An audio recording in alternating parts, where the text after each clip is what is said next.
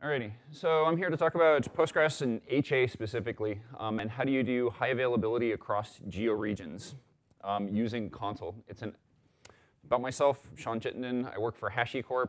What I'm going to be talking to you about today is an open source tool. It's, I believe, MPL v2'd, so if you have questions, please feel free to reach out. I've been working with Postgres for 14, 15 years now. So I'm going to start this presentation with a quick demo. We're going to, in your mind, please create the following visualization. We're going to have a Postgres leader and several followers in one data center, and we're going to have a remote data center, DC2. I believe in this, it's actually called Lab2. We're going to have a follower in a remote data center, and we are going to fail over using DNS-based failover to a remote data center.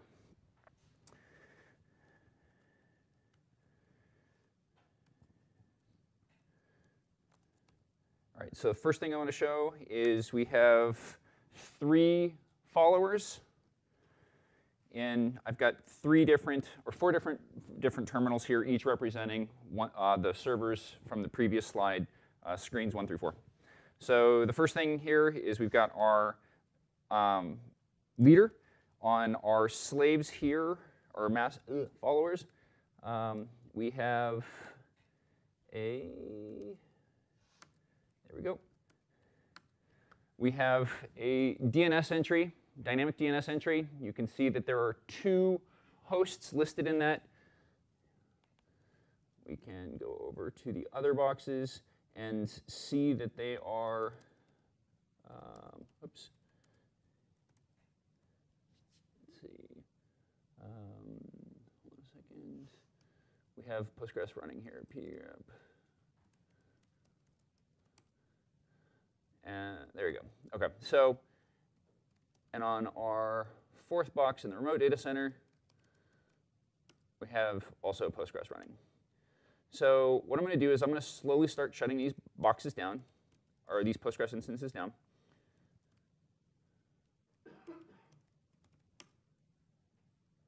And we should see that one of those entries disappeared because it went away. We're going to do the same thing here.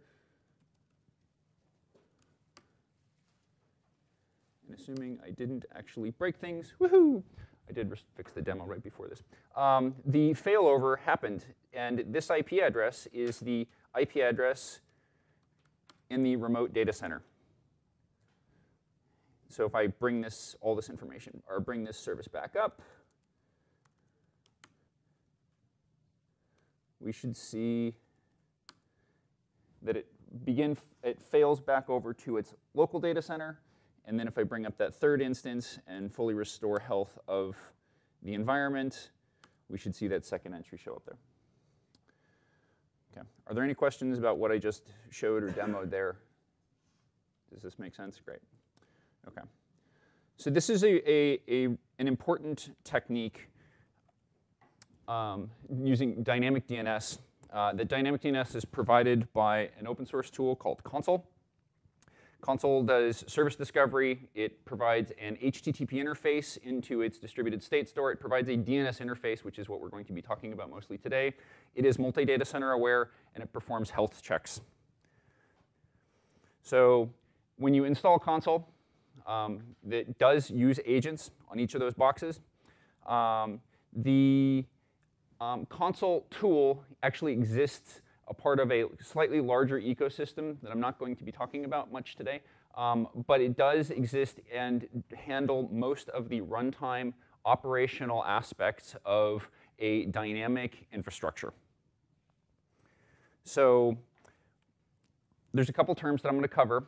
The first one is an agent. What is an agent? In a distributed network, you have clients and you have servers. Consul is written in Go. We have a single binary. We distribute that binary. That binary acts as both the command line interface and the agent for the clients and the agent for the servers. When I'm talking about an agent, I am referring to an endpoint in the Consul network. Clients are the recipients of instructions, and they push information to servers. Servers maintain the distributed state store. And we have this concept of consensus. We have a data center-wide view of the world that is coherent. All agents participate in gossip.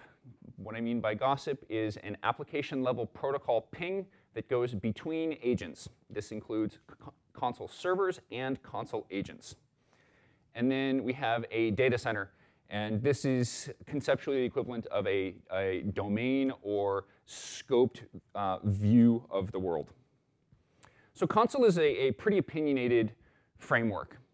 It has a strong understanding or belief in the way that things are supposed to be run. And if you work within that framework, you will receive a set of benefits that come from this structure. So one of those things is that all agents inside of a given data center must be able to communicate with each other. In doing so, we get very good, scalable health detection. We believe that whatever this concept is in a distributed environment needs to be very simple to administrate, and that you will see in the configuration. And it needs to be able to be, the tool needs to be composable and useful with other tools in an ecosystem, both the HashiCorp ecosystem and other tooling. So what does this actually look like? So what you see here is we've got a bunch of clients. All clients there are gossiping between each other. All clients actually can gossip between the servers. The graph or the visualization here is I'm going to say not, it just omitted the gossip between all the servers. The servers self-elect a leader. So unlike Postgres, where you have servers and you have a designated master and failover between masters, or between leaders and followers, it's going to take a long time to unwind that muscle memory. Between these servers will self-elect a leader, and that happens completely without any administrative intervention, assuming there is quorum. So in a single data center environment, when a client needs to go and look up a piece of information, it dispatches an RPC to one of the servers. Servers will forward that information amongst each other as necessary in order to talk to the leader, and then the leader will return back the response to the client, and the client at that point in time will translate that information as a DNS response or as an HTTP response back to some application. So when I mentioned earlier that console was multi-data center aware, it takes this exact same set of principles in the form of gossip, except for it extends the timeline or the timeout values between the different data centers. And what this means is all servers across multiple data centers participate in this WAN gossip, where on the LAN side of things, gossip happens and has very short timeouts that are appropriate for LAN environments. The WAN gossip is significantly more relaxed. So when you have a client that has a question now in a multi-data center environment, the client issues an RPC request, talks to a server. The server, at that point in time, knows of other data centers. It relays that RPC request to any other server in the remote data center. The servers in the remote data center then will forward as necessary and then perform the appropriate lookup, and then it returns back the response. So then the client will see, only has to be aware of its local servers, but then you now have the ability to have a lookup mechanism that spans multiple facilities, potentially physical facilities.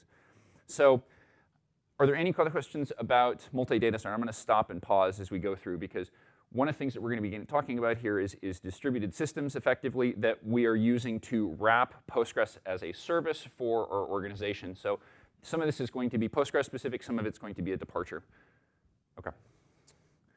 So one of the important things that I mentioned there was the ability to have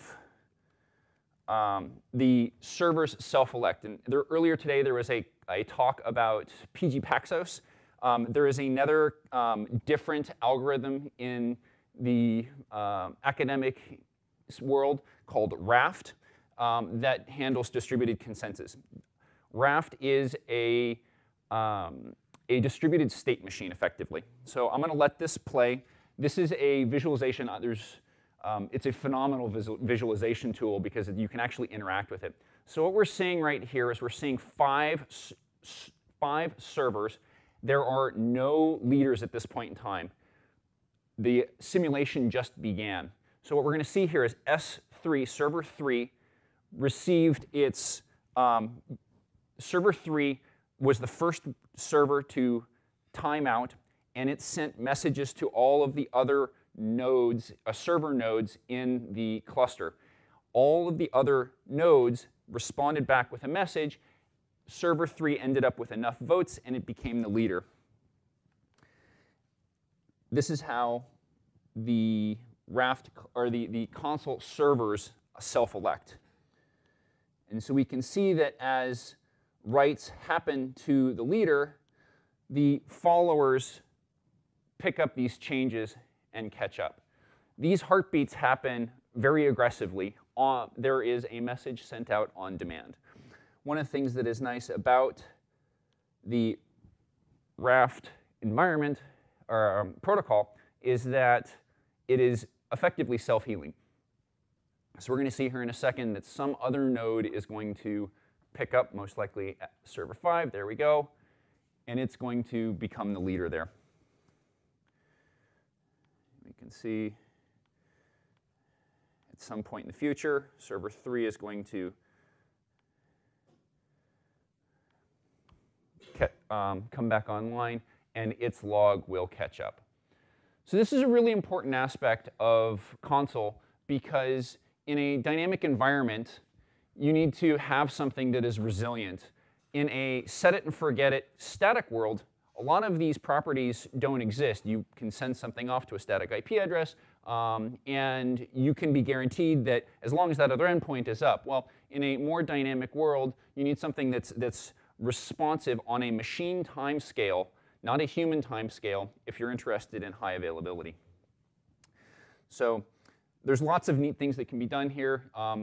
This is a very helpful way of visualizing things and being able to interact with a cluster without actually going off and breaking things either in VMs or in production.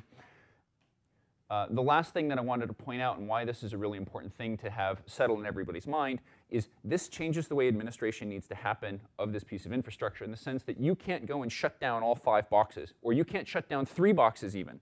Right? You have to maintain quorum at all times. Right? Really important property of console is, and just distributed systems in general, is if you end up in a situation where you are in the minority and you do not have quorum, writes will stop making forward progress.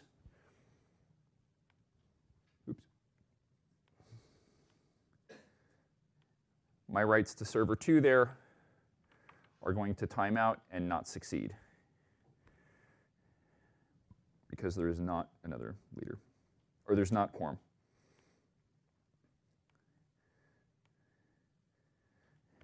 And you can see there that it attempted to grab leadership. It failed to do so and had to increment. So we'll get into potentially some of those details later.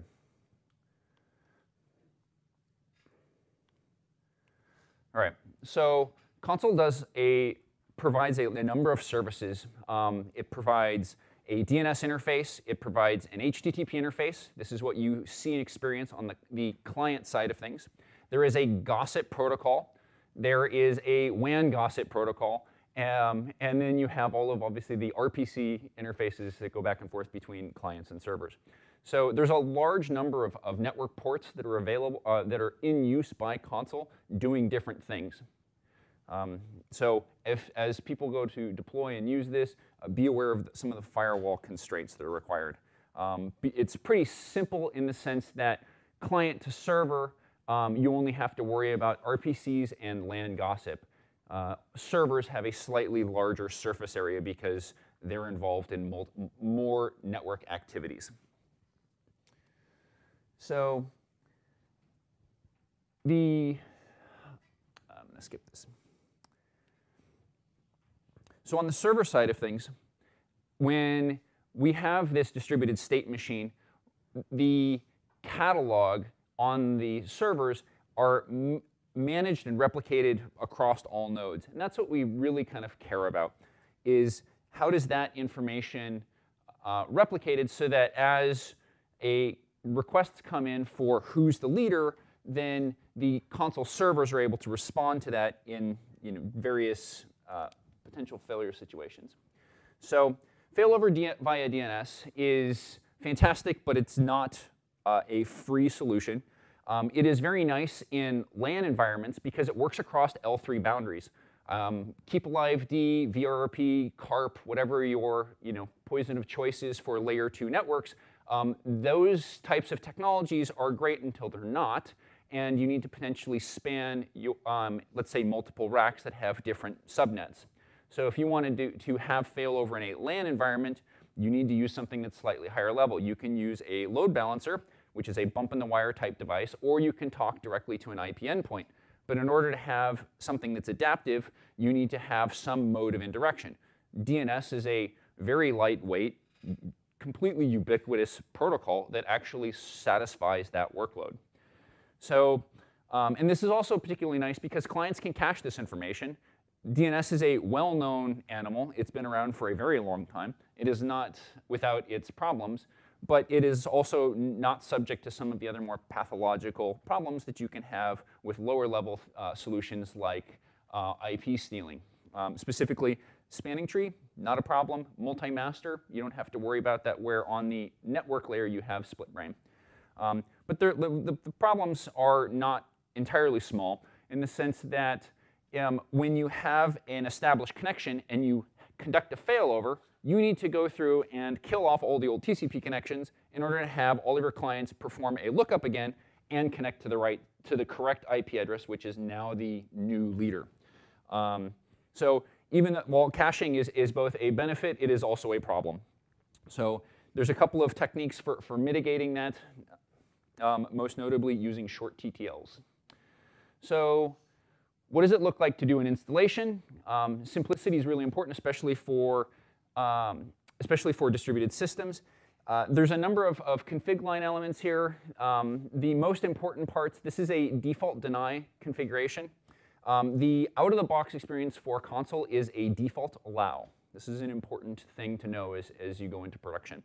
So there's a handful of tunables that need to be set. But the most important part here that I wanted to point out is the bootstrap expect. When you start up a console server, it expects that it's going to have a total of 3 nodes in the environment. It's going to expect that you have a data directory where it's able to write out its stateful information.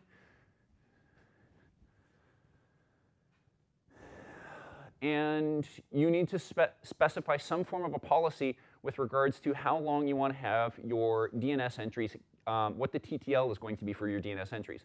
In this particular config, you can see that service TTL is set to a 5-second TTL for everything. But let's say you have one particular service in your environment called stable service. You can override the default 5-second TTL and specify, in this case, 1 day.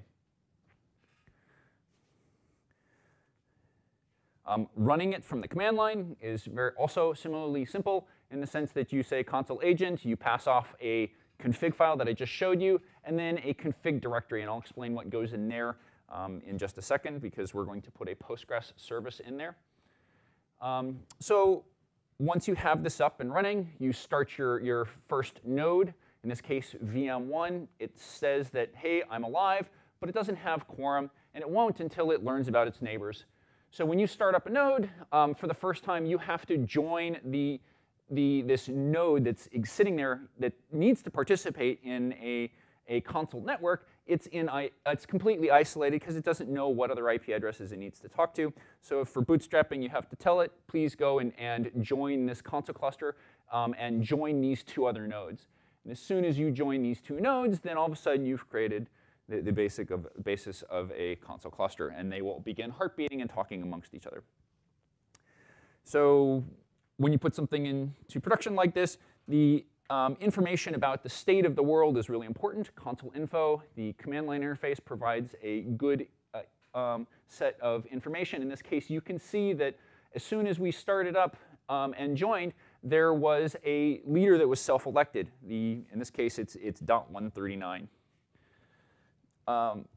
Between all of the nodes there is a heartbeat that happens, and let me see, I was looking for it's on the next one. So you can see that there are a total of 2 servers, and that the local state is in that follower state. So how do you config up then clients in order to use this console infrastructure that you now have? So it is a common and typically recommended even configuration to use a local DNS cache. In this case, DNS mask, specify run on port 53. Everything in the .console TLD will forward to the console agent on the local box. If you look back here on the ports, remember there is a console interface running on TCP and UDP port 8600. And so if you point DNS mask 127.0.0.1 to localhost loopback port 8600, it will find all of your servers for you, which means that in your DNS mask configs, you're able to provide a static IP address. And this is an important thing because it means that all of your configuration files are the same. You can just rubber stamp this stuff out. And even though you're in this dynamic environment, the console clients will figure out what servers to go talk to for you, so you don't have to do anything on your remote nodes or on your client or on your console nodes. So we can do reverse DNS here, so we can look things up, and it'll forward as necessary. And instead of, in this example, I used OpenDNS's for recursive servers. You may want to have those point to your actual, bind servers for your particular infrastructure. And then in your resolve conf, you just say, hey, pass through 127.0.0.1. And this is really nice because if there's any kind of a bump, your local client will query the DNS server locally, and you avoid that trip to the network. So what happens in order to present this interface is there is a service discovery framework that's built into console. In order to make use of the service discovery interface, you need to specify a config file that tells console that you have something. In this case, we've created a config file or a service called PGDB. We tag it as a follower. We pass in a health check, and we put it in this config directory that I specified earlier when we ran the agent, hup console on the agent side of things, on the client side of things, and it will propagate this information out to the rest of the console cluster. So this is reasonably simple. The script there obeys a Nagios check-like protocol, exit 0, and the service is healthy. Exit 2, and it marks it as critical, and it will withdraw it from the from the service discovery network. So what does this look like? Well, when I said that console is opinionated, it's because it prescribes a particular structure to the way that you should go and find assets inside of your network or services inside of your network. So in this case, we have follower.pgdb.service.console, and this will provide you an A record response that tells you, hey, I've got something at this particular IP address. That's great and all, but in more densely packed environments, you may want to actually provision Postgres or other services running on non-standard ports, and console supports SRV, where it passed back the port number 5432. So if you have applications that do support the SRV lookup, this will all just kind of magically work out of the box. So the intention here is that DNS is basically zero touch. Every application in the universe knows how to speak DNS. Because DNS acts as this nice abstraction or layer of indirection, console can provide some additional benefit there. So it'll provide DNS round robin for you, or randomized DNS round robin. And what this does is particular for slaves or followers. It will provide a way of performing workload distribution. And because it's distributing this workload for you now, potentially across all of the followers, you can take nodes in and out of rotation, and you don't have to coordinate that across teams potentially. It's intended to be very, very lightweight and easy to integrate into both applications and organizations. And then there's, if you need a more rich API, there's an HTTP interface that allows for higher level integrations. A lot of the console ecosystem makes use of this. So health checks, you don't want to have something come back, or you don't want to have a response come back to something that's potentially 3 days, or serving data that's 3 days old. So what's a health check, or what's that protocol again? If the check returns exit 0, it will exit 0. It'll mark the service as healthy. Warning 1, and anything else is actually considered failing. So one of the things that's particularly nice about this is it's quite scalable because the console event model is edge triggered. So you can run checks on both the host as well as on the service themselves. So if you wanted to fail all services on a particular database, let's say you've got a multi-tenant type environment where you're running multiple copies of Postgres on a single box, you can have some form of a health check that covers all services on a particular node. Be semi-careful with some of this stuff. You don't want to use this for ad hoc, hey, this is a warning. You want it to err on the side of black and white. The service is up, or this host is up or down, or this service is up or down. Not, I think this service might be getting slower. This server's looking like it may be getting bogged down. But using something like a mem check, maybe load check would be a much better one. If my load average is over 1,000, yeah, I probably don't want to be doing anything. But you don't want to do anything where it's like load average of 5, I'm busy, take me out. No, just be careful. There are other types of checks. So if you have an HTTP service locally, you can also perform an HTTP check, and this works without doing fork exec. So if you have a resident process that you want to communicate with over HTTP, this is a good thing.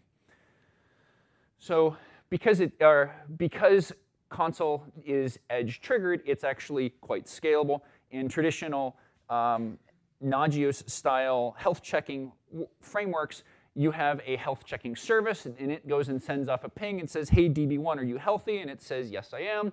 And then it keeps going down the line, and there's a scheduler on this, on the health checking service, and it goes through as fast as it can, and it gets to some DBN or DB1000, whatever, and it says, no, I'm not healthy.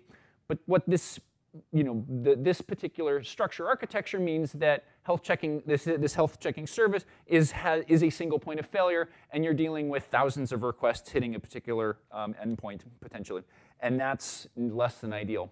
Console does this differently in that console will run its checks continuously. You saw earlier that the interval that I specified was 10 seconds. It's actually very common to run those checks at 1-second intervals in order to provide a very high degree of freshness to that data. And then only report out or trap out whenever there is a state change. So in effect, this takes your thousands of requests per second that you had to scale to handle earlier down to maybe tens of requests a second in a bad day, right? Again, only messages sent back to retract something only happen on failure, whenever there's a state change. And the reason this is possible is because I mentioned gossip earlier. It doesn't need to, console doesn't need to know that a node is alive at the health checking layer, because on a lower layer, there is this gossip protocol that is running continuously. So the gossip layer provides a low-level safety net that says all of the nodes in my network are alive.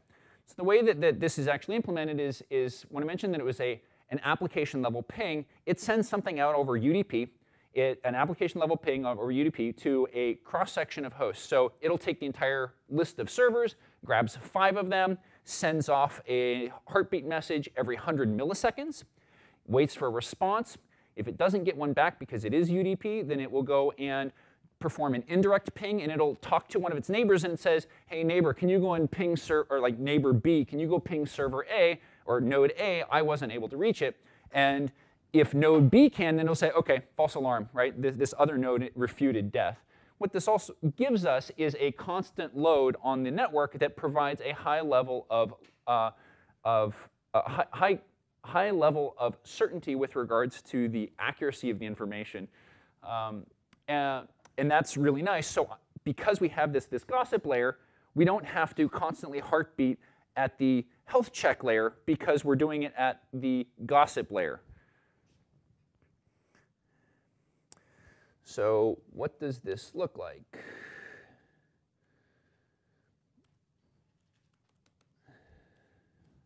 There we go. OK. So in this particular environment, I've got 2 data centers. I have a Lab 1 data center, and it has a single instance. In this case, it is MyDB. And you can see that I've got 2 services here in the healthy state. And I'm going to go shut down one of those. And this information propagates very, very quickly. Because I've got that polling health check running once a second, great, it ran once a second, and it updated that once a second because it instantly went to a failing state. So we can see that. And if you want to know why, that information is, there we go, yeah. We have some understanding from the UI dashboard here why exactly we couldn't get to that particular node. In this case, it just flat out couldn't connect. Bring that back up. And that host is back in the rotation. So pretty convenient. And on the network side of things, I need to go change this back in a second. Oh, that's right. We'll move on.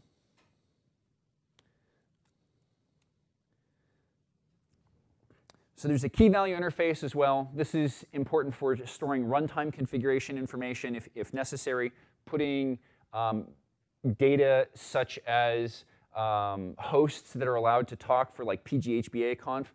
This is a good place to go store that. Who's allowed to talk to what you can actually do. So you can see here we stored a value bar at the key foo. And there's a series of metadata information there. This is base 64 encoded so that you can store binary information. Please keep requests under 500K in size. Now, console does ship in a allow by default type config because you don't want to allow random administrators or teams to potentially register a non-authentic service at the address mydb.service.console. You want to also provide a deny by default type config that allows everybody to query, but then also allows administrators to deploy services as they want.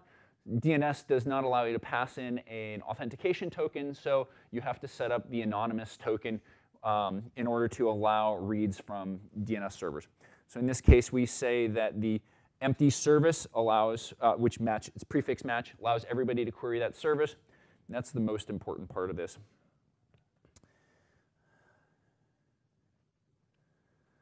So how do we do the geo component of geo failover using console? So we've got this network gossip layer, and that actually provides us with a concept of network latency or network distance. And that's neat. We want to incorporate that into our model of the world. In our world, we have multiple data centers, and we want to allow our clients to talk to any service that claims to be authentic, potentially spread across multiple data centers. These policies can potentially change, and we don't want to make the clients aware of the details. We just want to present a consistent interface so that across organizational boundaries, we don't have to worry about communicating this to a large number of teams. I have MyDB, and maybe I'm going to move it from DC1 to DC2, and the rest of the world should not be aware or really involved in that beyond potentially an FYI. So how do we handle this? Well, in the case of console, we provide a query namespace, which is similar to a service. A service was a very static kind of definition in the sense that you register something on the client, and the client reflects that information out to the catalog on the servers. Prepared queries allow the servers to perform some level of intelligence on whatever the state of the information is in the catalog. So because this is no longer a simple lookup, and there's actually some potential calculation involved, we have a new domain query.console that allows for DNS lookups to run prepared queries. And by using this new subdomain, basically magic happens. So what does a prepared query look like in the case of console? So you specify a name for prepared query. In this case, it's GeoPGDB follower. and it's going to look for a service. It's effectively a filter. In the sense, it's going to look for a service called PGDB. It's going to look in the nearest 3 data centers for if it can't find it locally, and it's going to look for services that have been tagged as follower. And then I can go and perform this lookup, and that'll just magically work. But having to specify that for every single instance is kind of tedious, so we wanted to provide a generic interface that allows a kind of ubiquitous safety net to exist. And so we have prepared query templates. So for a Postgres instance here, we would have something in the effect of like, the name is now just an identifier. It's not used in any real capacity. The regex is actually what's used. Regex has to be anchored. In this case, we're looking for 2 things that are hyphen separated. The first thing is the database name, and the second thing is the tag. What we do then is we resolve that into, we take the matches from that, and we search for a service, which is PG dash, whatever that is, and we look in the nearest data centers. You can explicitly constrain the list of data centers here. Instead of using just nearest n, it'll look for the nearest 3 data centers in the following 2. It doesn't make a whole lot of sense, but if you had, imagine, DC 1, 2, 3, 4, and you wanted to have it only look inside of those 4, it would find and search only inside of 3. And then it matches the tags based off of what was passed in. And this is nice and flexible because under the hood, you can have GeoDB billing follower. And then let's say in the future, that follower ends up like you have a Hadoop cluster that gets spun up, and it wants to scoop all of your data. And you want to spin up a new database instance that is going to be specific for OLAP type queries. Sorry. Then you could potentially go and tag a particular database not as follower. Maybe you would tag it as OLAP, and all of a sudden you didn't have to go and do any administration to go set that up. GeoDB billing OLAP would just show up in the queries, and DNS requests would route to the right database instance. And then if you wanted just kind of a completely ubiquitous safety net, there's also the empty template, which will match everything. So if you look inside of data center 1 for any kind of prepared query, it'll look inside of all of the other console data centers to go find and resolve that. So what's this doing under the hood? What am I doing here for time? What's it doing under the hood is it's using this gossip layer that we talked about briefly in order to build out a network map of distances or network tomography. And so as it develops this model of where all of the servers exist in the network, it can actually figure out, and you can now use this information to perform calculations that say, hey, give me the approximate round trip time between node Z and node X. And it can do that even though you're on node A. It's very interesting stuff, and it provides with a really kind of neat way of both seeing the world and being able to query and do things very dynamically. So you now have network locality that you can actually rely on. So what does console do? Service discovery provides health checks, data center aware, and you could store runtime type configuration information there. There is an ecosystem of other tools and components that you can integrate. There's lots of kind of standalone utilities that act as the clients. So as an administrator, if you wanted to go figure some of this stuff out, if you, as an administrator, wanted to just kind of plumb some stuff together, you can.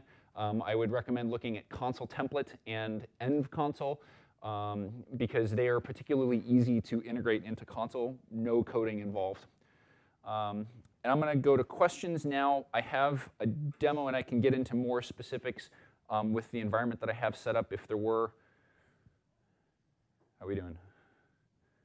Go ahead. What does it look like if there's a power outage in the data center and they all shut down? Let's see. What does it look like here? In this particular case, you would see VMs 1 through 3, because they're all 3 of those console servers. They would just go offline. And you would see from the command line here,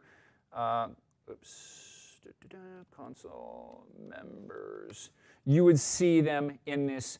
I had to modify my environment right before the demo here, and so I forcefully left VM 3. But what you would see here is you would see, actually, let me just do this. You'll see that it's alive, and then all of a sudden it will change to a failed state. And so you'll be in this situation where you will see, all of everything that's participating in that data center going dark, and it will look in this failed state. The thing that I mentioned earlier of, let me do that. So I can see as these servers are coming up, the quorum's going to move around. Oh yeah, the quorum moves all. Quorum shouldn't change. Quorum won't change because if you have 3 agents that are coming up, or let's say 5 agents in a, and it says I need to talk to at least 3 other servers in order to establish quorum, and then it will begin an election cycle. So it actually will recover in those situations. But during that period of time, while that's all happening, yeah. Yeah. So I guess you have the election of your console Yes. leader, Yes. and then you have to pick which of your databases is going to be run primary. Correct. So I didn't. Yes. Let me touch on that because that's a really important thing. The state transition of Postgres is not managed by console. The advertisement of which Postgres instance in what state is advertised through console. There are other software projects. There's going to be a talk tomorrow by Josh Burkus where he's going to be talking about how to do the automatic failover. This type of a system and that type of a system will work very, very, very, very, very well together because it allows for the automatic kind of failover, failback, and then to have that information reflected out over some form of the service discovery. Other questions?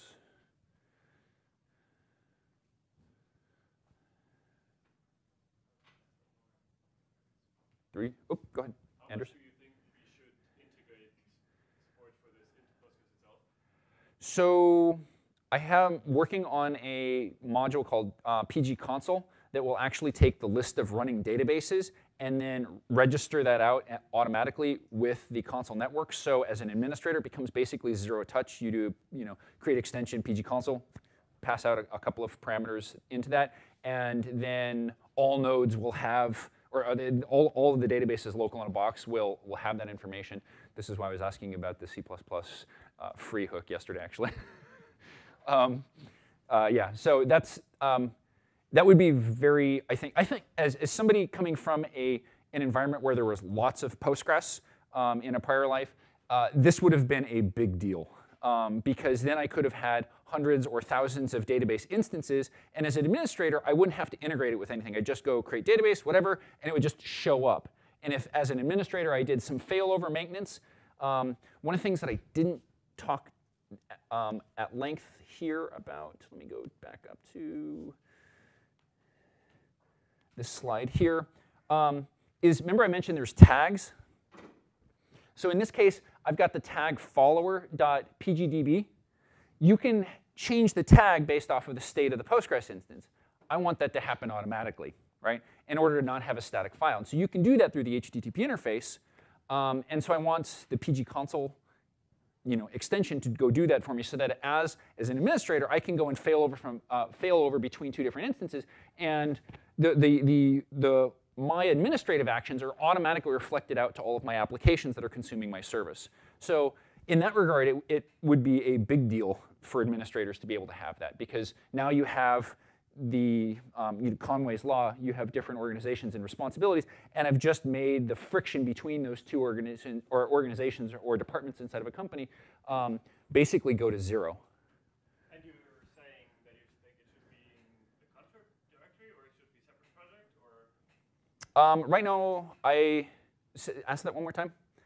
Make sure. And I personally think we probably want to have some service to various discovery services integrated in the Postgres host tree. Yes. In the config directory or something. Yep. And that's what you mean, or just that you want the extension to be widely available? I think it would be taking off every hat as a Postgres. So the question was, should service discovery be something that's a part of the Postgres contrib or just kind of some external module? Having worked with Postgres in large environments with lots of different teams. I think that it would be a good thing for Postgres to have something in as far as service discovery, and I think it would be nice if and important for organizations or people adopting and using Postgres in larger environments to have that out-of-the-box experience. And if that ever happened, then maybe I need to move away from C++ for PG console. I thought that was where you were going. All right, other questions? All right. Thank you very much. If there are questions, please feel free to stop by and hit me up offline. There you go. Thank you very much.